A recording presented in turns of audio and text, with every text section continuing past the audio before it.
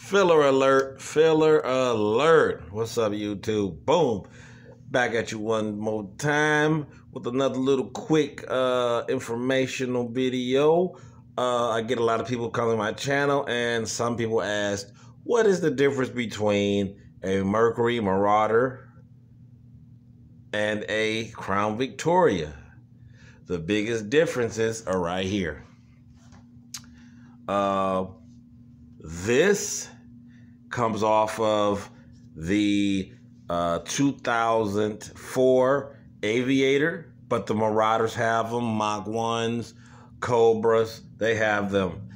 There are other variations. This is what you would call a third gen pre-Coyote head. This right here is a second gen PI head. There's a non-PI head. Both have different revisions. I will say, any of you Crown Vic guys wanting to do a swap, get this casting. DB. You want DB. A lot of people like the blue paint strip head, but those are a little thinner in the coolant castings. But hey, you know, to each his own if you want those or not. I'd rather have these and do the cooling temperature head mod. And another thing for any Crown Vic guys,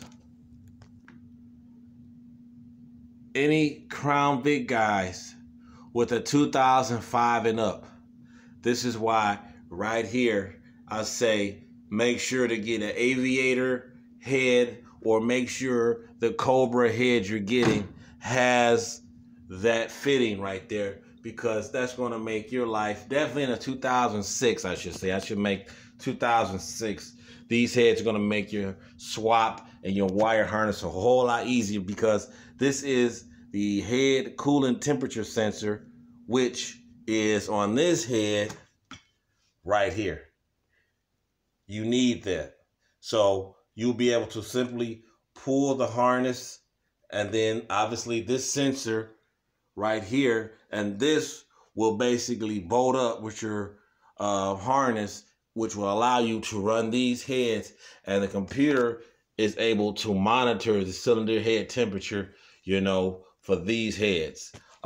This right here, like I say, the difference, you have 2 valves each cylinder, 2 valves intake, 2 valves exhaust. So you have a 4-valve situation, valves right there. This is the cam journal side. As you can see, the Marauder, it has a place for the intake and then the exhaust. Basically, you have double the valve springs, double the retainers, double the rockers, double the hydraulic lifters, versus over here, you just have 16. That's why they call it 16 valves. You know, you got 8 per head. This is 32 valves. You get the point. So, these are the ports and everything. And this is basically just a quick overview of what's the difference between a Mercury Marauder and a Crown Vic. This is another gem. I literally slept with this. When I slept, I literally had this in my bed almost ever since when I first got it. This right here is rare. They did not make that many of these intakes, unlike the Mustang, which you can get the 99 to 01s have this similar, but this situation is basically flipped around and facing the passenger side. So these right here, basically, how many ever Marauders they made, that's where it stopped. Ford didn't make any extras. There was no recall, so I don't think there was no need for them to make any. The aftermarket doesn't make any.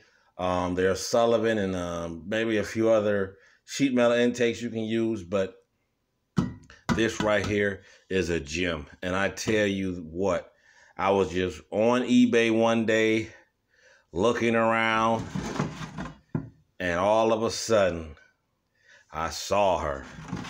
I mean, this is an official intake for anybody those, or, well, I should say upper. I can use I'm going to get a 2002 or 3 lower manifold to go on with this. I'm going to block off the idle air control, and depending on how I feel about the EGR, I may or may not delete it. I'm going to cut these two thingies off. I'm not sure what they're for, but I'm not going to use that. I'm going to hook a catch can up to this. This is something with, I forgot what that one goes for. The brake boosters on the other side. And this one goes to the fuel rail pressure sensor. So this is basically what it looks like. It's still dirty.